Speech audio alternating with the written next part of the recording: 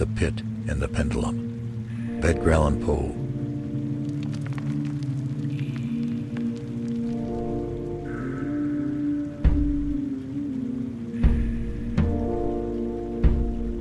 I was sick unto death with that long agony, and when they at length unbound me, and I was permitted to sit, I felt that my senses were leaving me. The sentence, the dread sentence of death, was the last of distinct accentuation which reached my ear. After that the sound of the inquisitional voices seemed merged in one dreamy, indeterminate hum. This only for a brief period, for presently I heard no more. Yet for a while I saw, but with how terrible an exaggeration, I saw the lips of the black-robed judges. I saw that the degrees of what to me was fate were still issuing from those lips. I saw them writhe with a deadly locution. I saw them fashion the syllables of my name, and I shuddered, because no sound succeeded. And then my vision fell upon the 7 tall candles upon the table. At first they wore the aspect of charity, and seemed white and slender angels who would save me. But then, all at once, there came a most deadly nausea over my spirit, and I felt every fiber in my frame thrill as if I had touched the wire of a galvanic battery, while the angel forms became meaningless specters with heads of flame. And I saw that from them there would be no help. And then there stole into my fancy, like a rich musical note, the thought of that sweet rest there must be in the grave. All sensations appeared swallowed up in a mad, rushing descent, as of the soul into Hades. Then silence, stillness, night were the universe. I had swooned, but still will not say that all of consciousness was lost. What of it there remained I will not attempt to define or even to describe. Yet all was not lost. He who has never swooned is not he who finds strange places and wildly familiar faces and coals that glow, is not he who beholds floating in mid-air the sad visions that the many may not view, is not he who ponders over the perfume of some novel flower, is not he whose brain grows bewildered with the meaning of some musical cadence which has never before arrested his attention. Very suddenly there came back to my soul motion and sound, the tumultuous motion of the heart, and in my ears the sound of its beating. Then a pause in which all is blank, then again sound and motion and touch, a tingling sensation pervading my frame. Then the mere consciousness of existence without thought, a condition which lasted long. Then very suddenly, thought and shuddering terror of their earnest endeavor to comprehend my true state.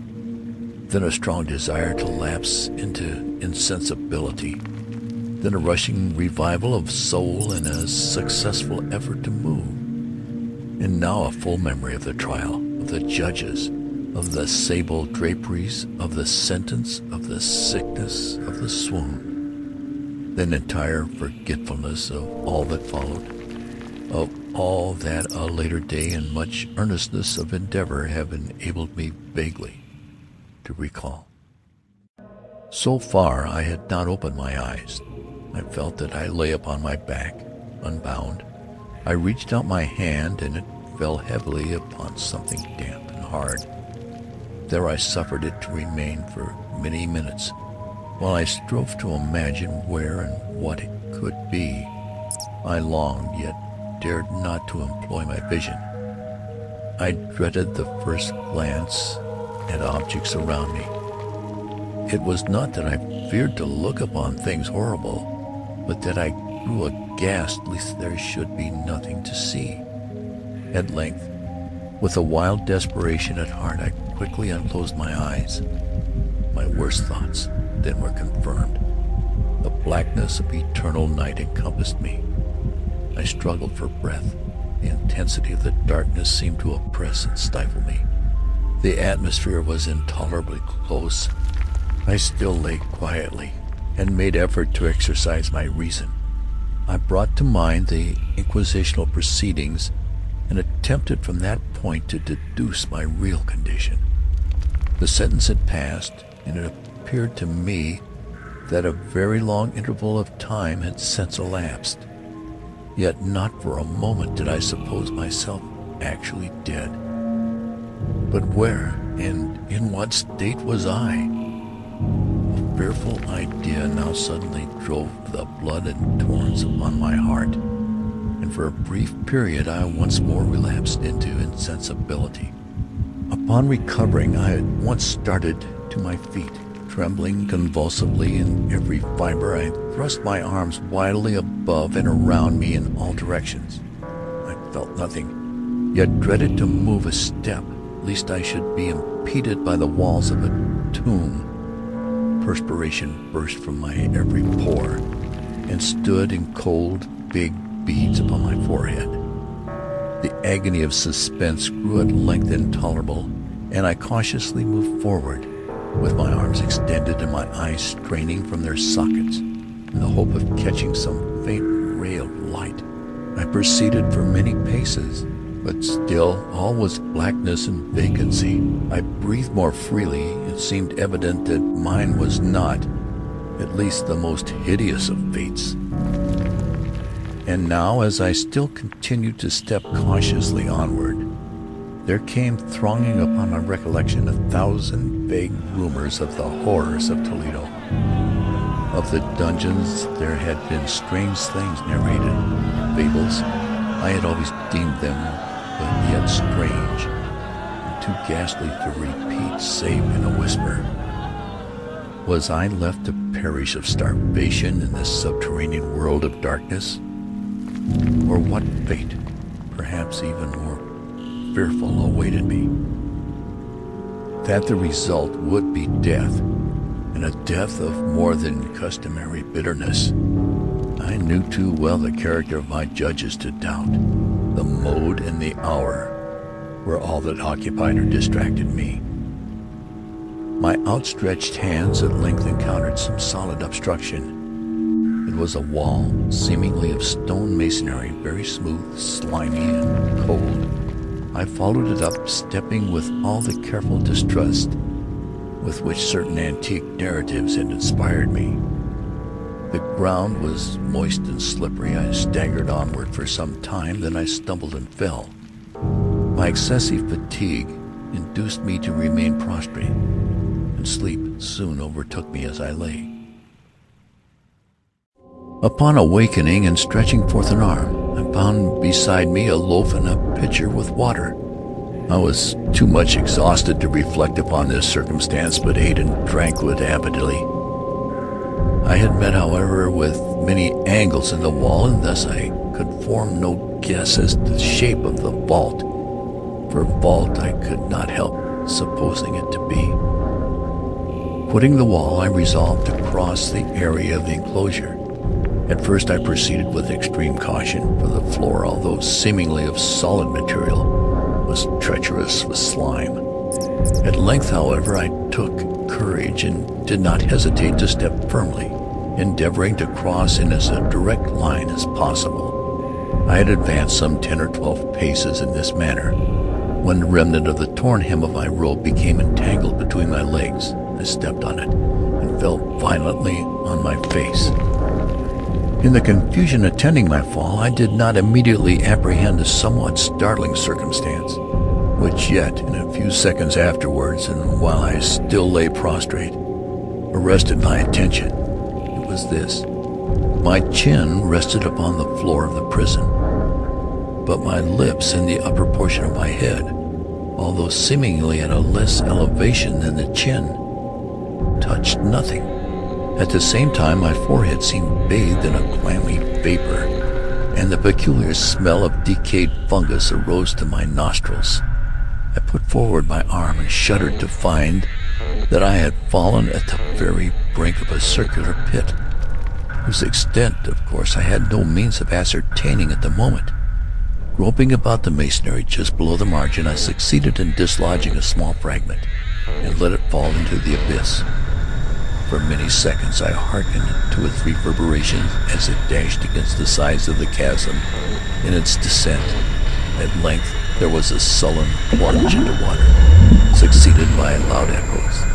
At the same moment there came a sound resembling the quick opening as a rapid closing of a door overhead, while a faint gleam of light flashed suddenly through the door and as suddenly faded away. I saw clearly the doom which had been prepared for me, and congratulated myself upon the timely accident by which I had escaped.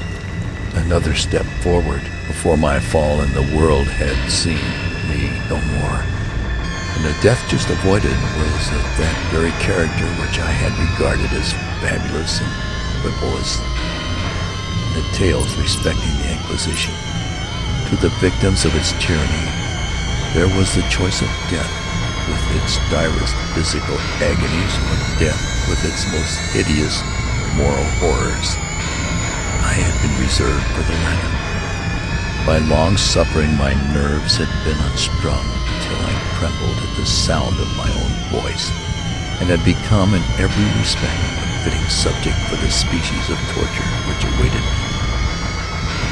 Shaking in every limb, I groped my way back to the wall, resolving there to perish rather than risk the terror of the wells, of which my imagination now pictured many in various positions about the dungeon.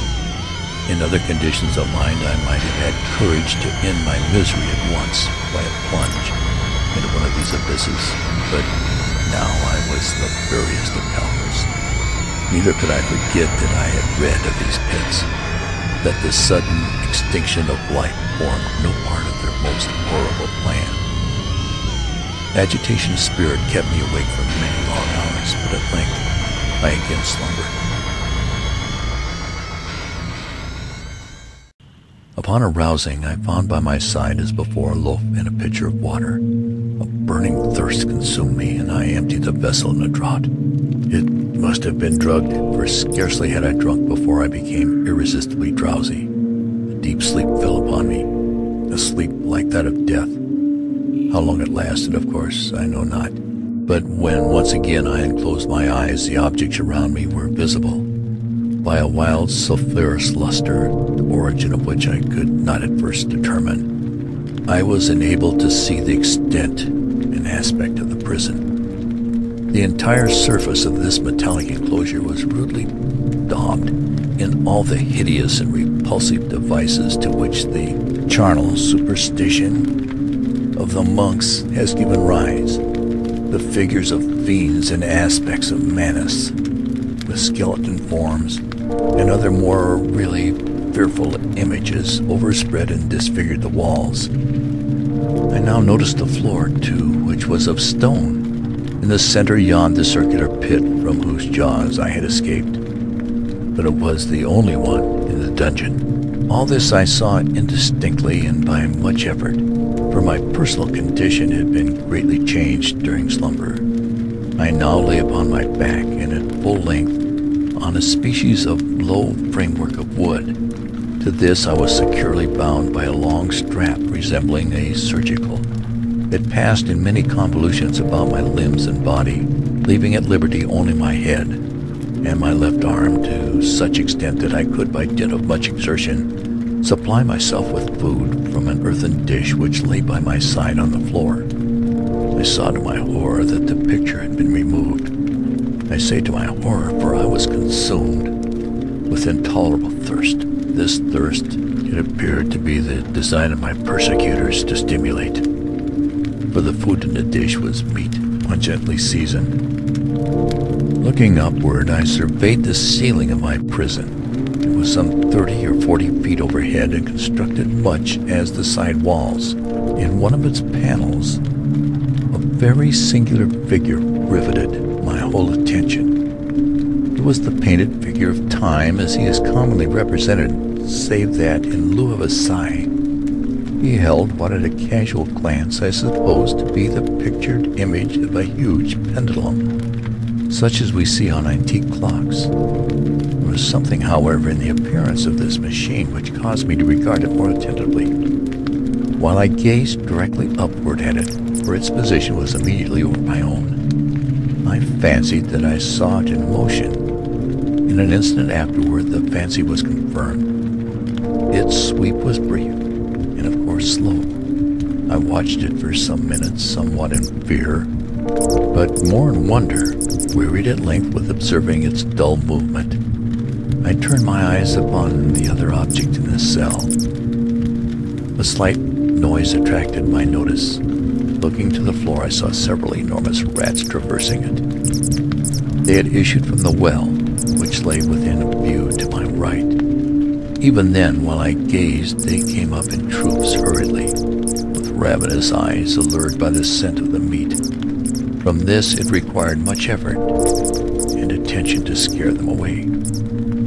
It might have been half an hour, or perhaps even an hour, for I could take but imperfect note of time before I again cast my eyes upward. What I then saw confounded and amazed me. The sweep of the pendulum had increased in extent by nearly a yard. As a natural consequence, its velocity also much greater. But what mainly disturbed me was the idea that had perceptibly descended.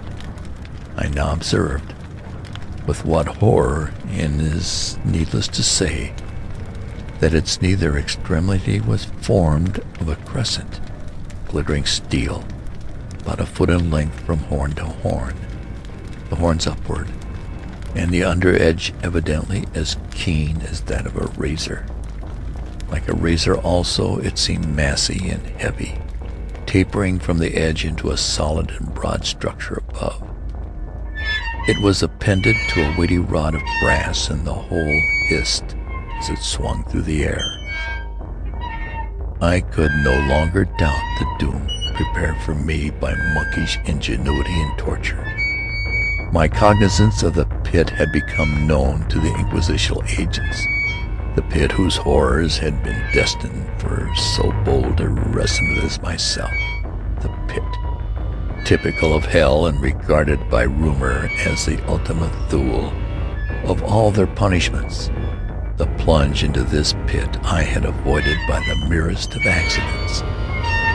I knew that surprise, or entrapment into torment, formed an important portion of all the grotesquerie of this dungeon death.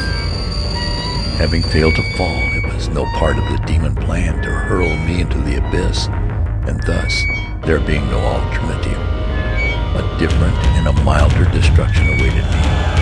Milder. I half smiled in my agony as I thought of such application of such a term.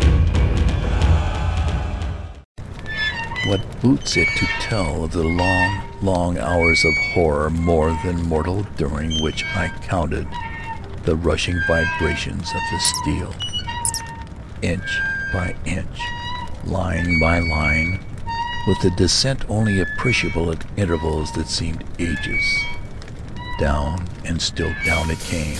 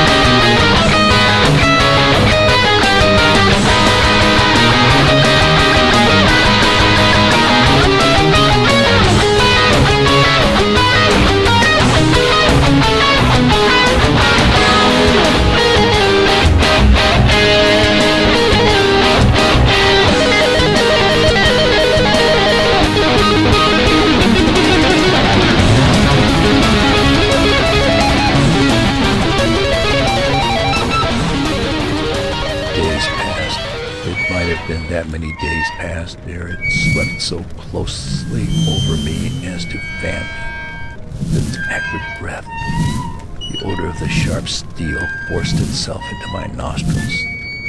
I prayed, I wearied heaven with my prayer for its more speedy descent.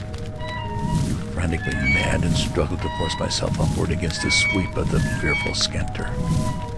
And then I fell suddenly calm, and lay smiling at the glittering death, as a child at some rare bauble.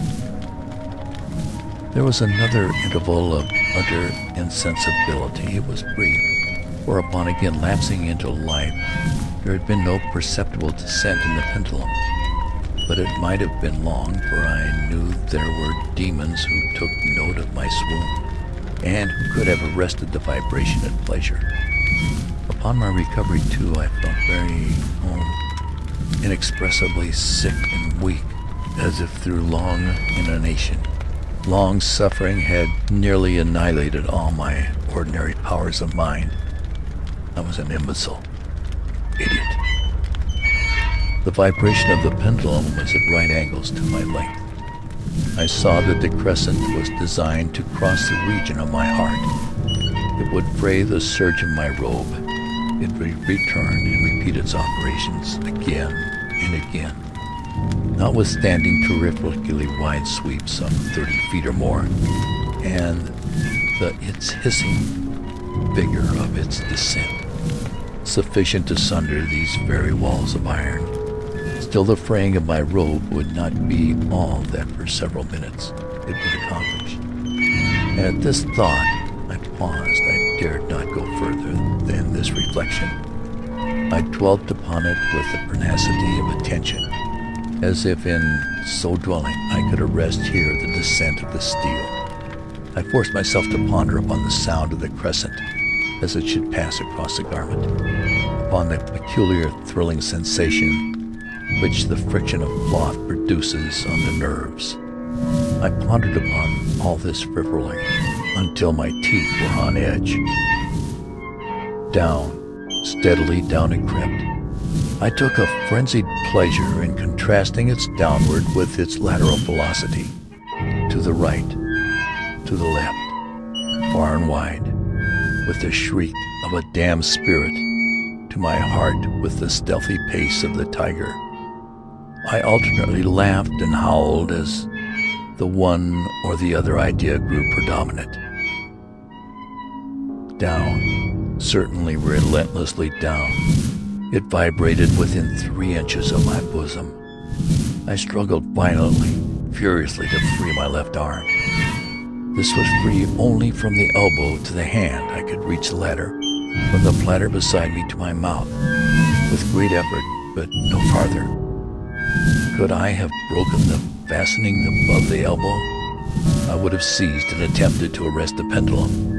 I might as well have attempted to arrest an avalanche. Down, still unceasingly, still inevitably down. I grasped and struggled at each vibration. I shrunk convulsively at every sweep. My eyes followed its outward or upward whirls with the eagerness of the most unseeming despair. They closed themselves spasmodically at the descent. Although death would have been a relief, oh, how unspeakable. Still I quivered in every nerve to think how slight a sinking of the machinery would precipitate that keen, glistening axe upon my bosom.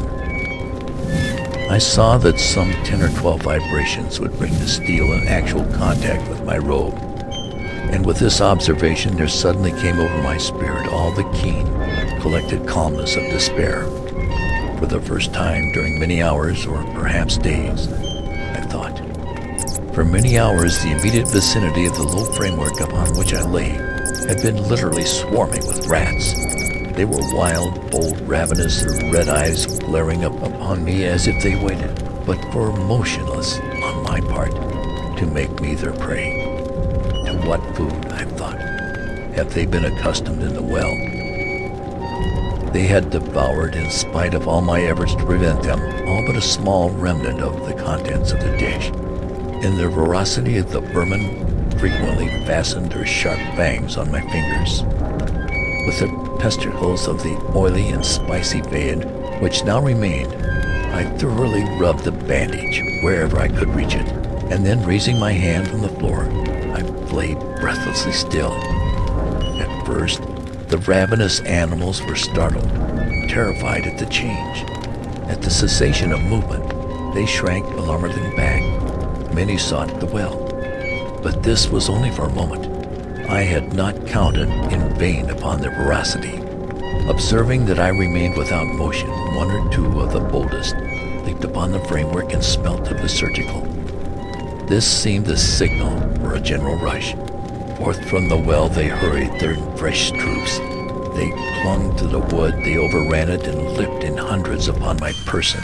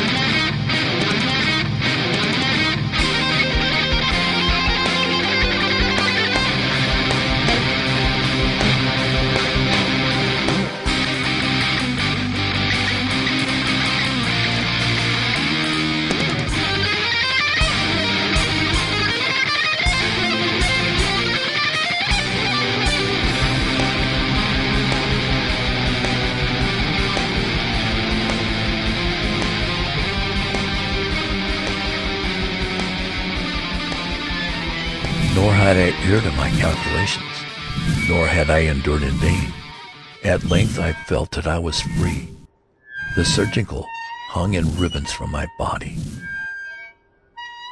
But the stroke of the pendulum already pressed upon my bosom. At a wave of my hand, my deliverers hurried timorously away. With steady movement, cautious, sidelong, shrinking, and slow, I slid from the embrace of the bandage and beyond the reach of the hammer. For the moment, at least, I was free. Free, and in the grasp of the Inquisition. I had scarcely stepped from my wooden bed of horror upon the stone floor of the prison when the motion of the hellish machine ceased, and I beheld it drawn up by some invisible force to the ceiling. This was a lesson in which I took desperately to heart. My every motion was undoubtedly watched. Free, I had but escaped death in one form of agony to be delivered into worse than death in some other. With that thought, I rolled my eyes nervously around the barriers of iron that hemmed me in. Something unusual, some change which at first I could not appreciate distinctly, it was obvious, had taken place in the apartment. I had observed that, although the outlines of the figures upon the walls were sufficiently distinct, yet the colors seemed blurred and indefinite. These colors had now assumed, and were momentarily assuming, a startling and most intense brilliancy that gave to the spectral and fiendish portraitures the aspect that might have thrilled even firmer nerves than my own. Demon eyes of a wild and ghastly vivacity glared upon me in 1,000 directions, where none had been visible before, and gleamed with the lurid luster of a fire that I could not force my imagination to regard as unreal. Unreal. Even while I breathed, there came to my nostrils the breath of the vapor of heated iron. A suffocating odor pervaded the prison. I panted. I gasped for breath. There could be no doubt of the design of my tormentors. Oh, the most unrelenting, most demonic of men. I shrank from the glowing metal to the center of the cell. Amid the thought of the fiery destruction that impended, the idea of the coolness of the well over my soul like balm, I rushed to its deadly brink. I threw my straining vision below. The glare from the enkindled roof illuminated its innermost recesses. Yet, for a wild moment did my spirit refuse to comprehend the meaning of what I saw. At length it forced. It wrestled its way into my soul. It burned itself upon my shuddering reason. Oh, for a voice to speak! Oh, horror! Oh, any horror but this! With a shriek, I rushed from the margin and buried my face in my hands, weeping bitterly. The heat rapidly increased, and once again I looked up, shuddering as if with a fit of the ague. There seemed to be a second change in the cell, and now the change was obviously in the form. The room had been square. I saw that the two of this iron angles were now acute, two consequently obtuse. The fearful difference quickly increased with a low rumbling or moaning sound. In an instant the apartment had shifted its form into that of the Martians. But the alteration stopped not here. I neither hoped nor desired it to stop. I could have clasped the red walls to my bosom as a garment of eternal peace. Death, I said, any death, but that of the pit. Fool, might I have not known that into the pit it was the object of the burning iron to urge me? Could I resist its blow? Or if even that, could I withstand its pressure? And now, flatter and flatter, blew the longerons with a rapidity that left me no time for contemplation. Its center, and of course its greatest width, came just over the yawning gulf. I shrank back, but the closing walls pressed me resistlessly onward. At length, for my seared and writhing body, there was no longer an inch of foothold on the firm floor of the prison. I struggled no more, but the agony my soul found vent in one loud, long, and final scream of despair. I felt that I tottered upon the brink. I averted my eyes. There was a discordant hum of human voices. There was a loud blast of many trumpets. There was a harsh grating of a thousand thunders. The firing walls rushed back, an outstretched arm caught my own as I fell fainting into the abyss. It was that of General Assad. The French army had entered Toledo. The Inquisition